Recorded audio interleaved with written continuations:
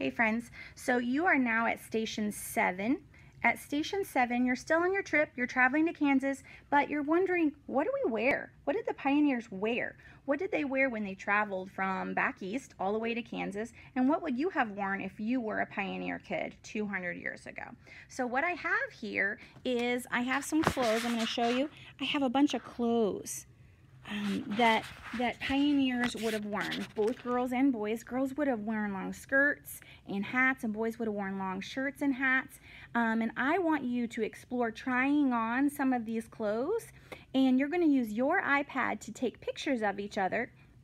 But remember, back in pioneer times, people didn't smile in pictures, so your picture might look like this.